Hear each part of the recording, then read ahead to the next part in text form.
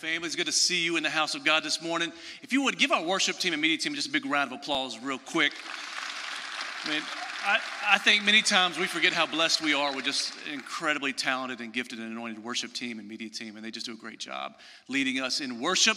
It is a good Sunday. This is Prophetic Presbytery weekend, which will be almost as good as last weekend when Toya preached the house down. So it is going to be a great week. Give her a big round of applause as well. So I had like 3 or 4 people ask me if I was working on my resume last Monday. So she can't preach again for another 5-10 years or something like that. But it's good to be in the house of God. This is a very special weekend. Yesterday we had prophetic workshop. Today is prophetic presbytery, this morning, tonight, and tomorrow night. And we do prophetic presbytery every 2 years. And it's one of the things that in the life of this church, I believe, is a game changer. It was a mile marker for our church 2 years ago. I believe it's going to be a mile marker not just for our church, but also for you this weekend. Yesterday we had prophetic workshop. Pastor Wayne just did an incredible job teaching on what a culture of prophetic church looks like, a prophetic family. And he does a lot of that in this book, which is a book I refer to a lot during my messages on hearing the voice of God. And these books are available out front for $12. But if your birthday is coming up the next 2 weeks, raise your hand. Anybody? Boom. Can we take this back to her, somebody? Give her a big round of applause real quick. And it is a great resource. It'll help you kind of unpack and hear God's voice in a more distinct, clear way. And so after service, please check out that table and grab one of those books. If your Bibles turn to Judges chapter 6, I'm going to try to set the table for the entire weekend in the next just few moments. And then we're going to bring up one of our presbytery candidates and then introduce you to our presbyters as well. But Judges chapter 6. And so over the past month and a half, we've been walking through hearing the voice of God and talking about, does God still speak? And obviously he does, but how does he speak? We unpack the many ways God speaks. We talk about trying to tune into God's voice to hear him in a more distinct and clear way. And this weekend, we're unleashing the prophetic gift in this house and into the lives of our people. And one of the things I think is important about the prophetic gift is the world fights through words. And so we've talked about this a few times, but the world fights through words. They use words to tear us down. And kind of my story growing up, I shared a story. I was born out of wedlock. My parents got married because they felt like they had to. And my mom told me a story a couple years ago about basically she was about to sell me when she was pregnant with me to a neighbor for $500. And so throughout my life, that kind of hung over me, or mom would continually tear me down through words. Through comparison, through negativity, through emotions, through separation, through isolation, through all these things, she would tear me down. And then in another season here, the church in transition, it was a really difficult season for us. Toy was sick. I've shared that story many times, and it was a difficult season. I felt like I was in a pit. I felt like I was surrounded. I felt like I was hopeless. I felt like I was defeated. And so many times the enemy uses his voice to bring anxiety and doubt and fear and worry into our lives.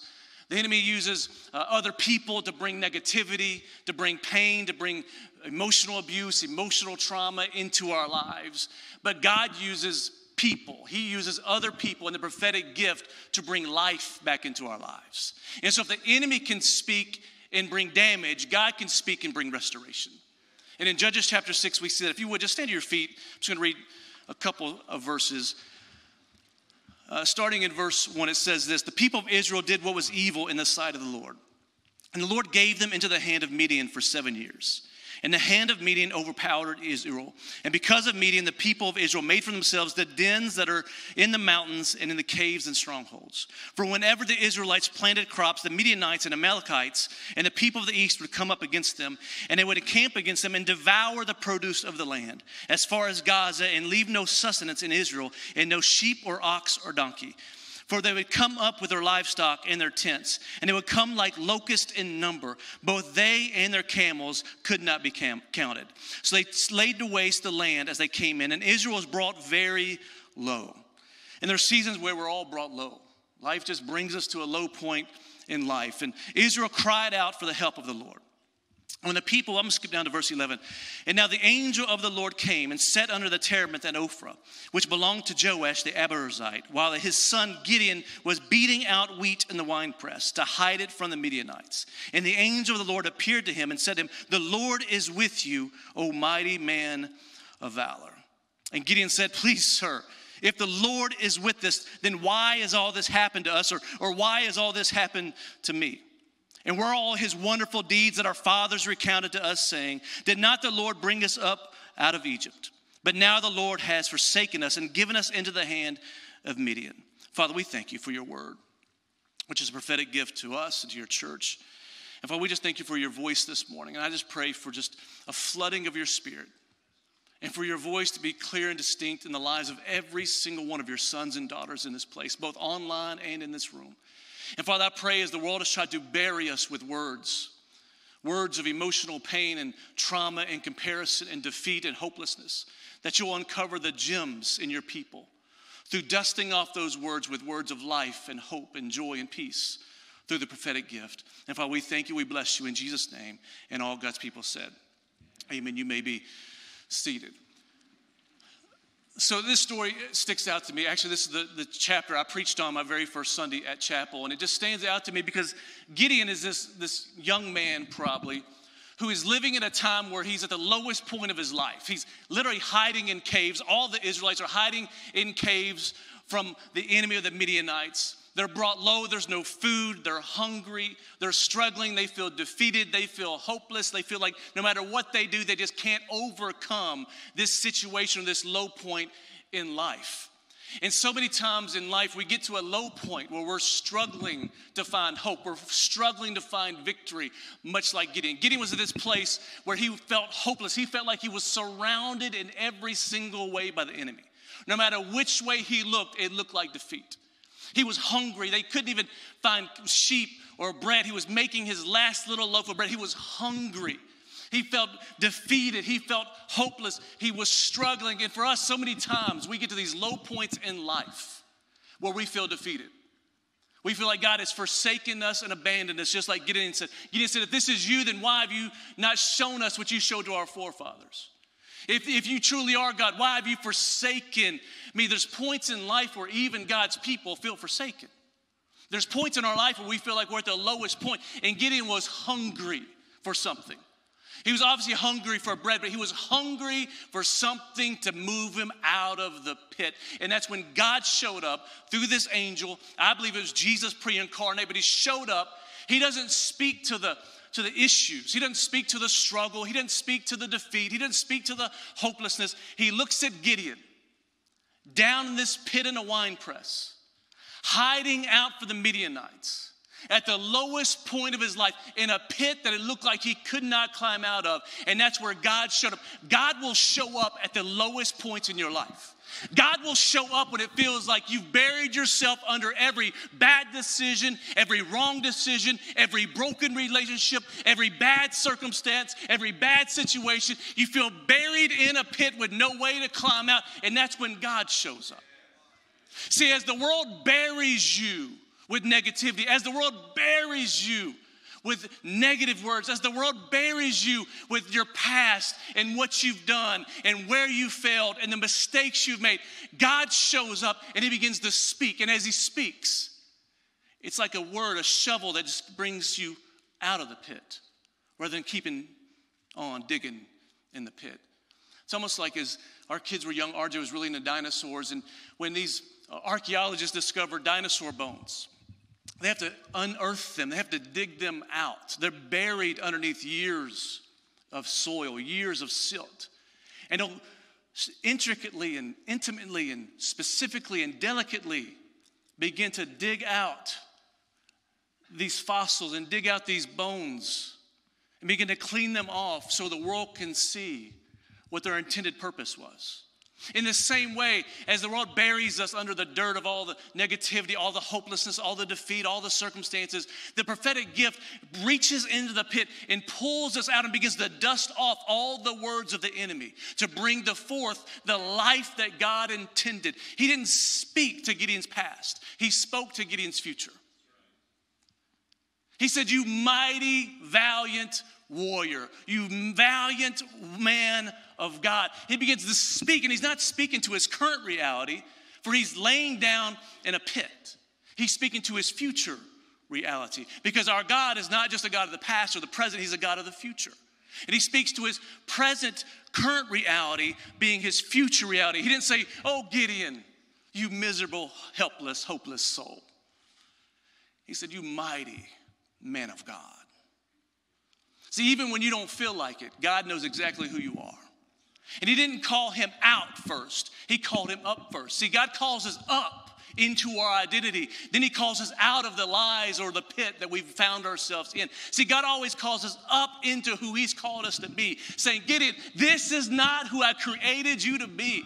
I didn't create you to run and hide in caves. I didn't create you to run and hide in this pit. I didn't create you to make bread, Gideon. I called you. I created you to be a mighty man of God. And that prophetic gift just drew Gideon right out of that pit.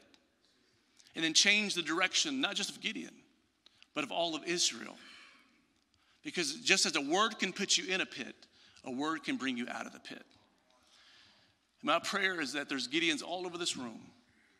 And our church will reach Gideons all over this city that have found themselves buried by the world, buried by circumstances, buried by situations, buried by abuse, buried by church hurt, and that the prophetic gifting, that the fact that God still speaks, and he speaks to call us up, will call people back up, that our church will be a family that calls people up, doesn't call people out. And so there's 4 spheres that's in this book that Pastor Wayne has. He still speaks out front, but I've shared this a couple times. I just want to walk through the culture of chapel when it comes to the prophetic. And right there, the first sphere is this. Sphere 1 is a prophecy of Scripture. Meaning we believe the Bible is a prophetic book. This book is not a history book. It's alive and active, as it says in Hebrews. And when you engage with it, when you read it, not only do you read God's word, but it reads you and it prophesies to you to who you are and to who you are not. And that everyone can access the prophetic through God's word. Every believer. You right now have access to every prophetic word you need at the moment through God's word. And the function at chapel of the prophecy of Scripture is this. We encourage you, we challenge you, we motivate you to have personal encounters with God through his word and through prayer every single day. Every single day. You should speak to your Father and hear your Father's voice. And you do that through reading his word and praying his word. The second sphere is this, though, the spirit of prophecy. In 1 Corinthians 14:39 it says, so my brothers earnestly desire to prophesy and do not forbid speaking in tongues. This is an opportunity for all believers. That the Holy Spirit is in all of us, but he also manifests his presence. And this is an opportunity for every single believer, but the function at chapel here is in our weekend experiences and our groups, where you're around other believers and the Spirit inside of you knows what the Spirit inside of someone else needs. And that in worship encounters and worship moments that the Holy Spirit can speak to you. Even when I'm not preaching, the Holy Spirit can be speaking to you during worship, be counseling with you and comforting you and building you up and encouraging you through an atmosphere where his Spirit dwells and flourishes. But number 3 is the gift of prophecy. The gift of prophecy. Some people are gifted. This is an opportunity for a few, or ministry for a few believers that have a gift of prophecy where it's matured to a level where they can activate and walk in the gifting of prophecy to build you up, to encourage you. We function here at chapel through that, through altar ministry and our Seek Nights. Our Seek Nights are opportunities for the prophetic to flow. Our altar ministry, when they pray for you, they're praying for God to give them a word for you because they're gifted in that area. But number 4 is this. 4 is the office of prophet. That there's certain people with a prophetic gifting that overflows outside of the local church into the capital C church. And how we function in that here is through these prophetic presbytery moments. These prophetic presbytery moments to me are just beautiful. The first time I saw one was, I think, in 2019 or 2018. I was at Radiant Church in Kalamazoo, Michigan. And as I was there, they're having the prophetic presbytery, and I got to watch the prophetic gift be done in a way that I'd never seen before. I'd seen prophetic done in a very abusive, unhealthy way. And here I am in this room. It's Radiant Church. It's a kind of family gathering, presbytery moments. And as I'm watching the prophetic gift go forth, I was just in awe. And I told Pastor Lee afterwards, I felt like it was a family meeting where y'all had gathered as a family, and God the Father just showed up and sat down and encouraged all the people who need to be encouraged. I said I almost felt like an outsider because I wasn't part of the family. I almost felt like it was so intimate and so refreshing. I almost felt like I didn't belong there because I didn't know the people that were receiving the prophetic ministry. And I said, we have to have this at chapel. I have to find a way to have a healthy expression of the prophetic in a way that draws family together. And so when we had our first presbytery here, it was a game changer for us. I wept as I watched people I love and care about, who I knew was going through seasons in the pit, seasons where they felt like they were buried under life, be pulled up out of it by prophetic words by people who had no idea who they were or even what they were saying. It changed our church. It brought unity and power and faith into our church. And my prayer this weekend is that we have a family meeting where God the Father shows up and encourages every single person who needs to be pulled out of the pit of life.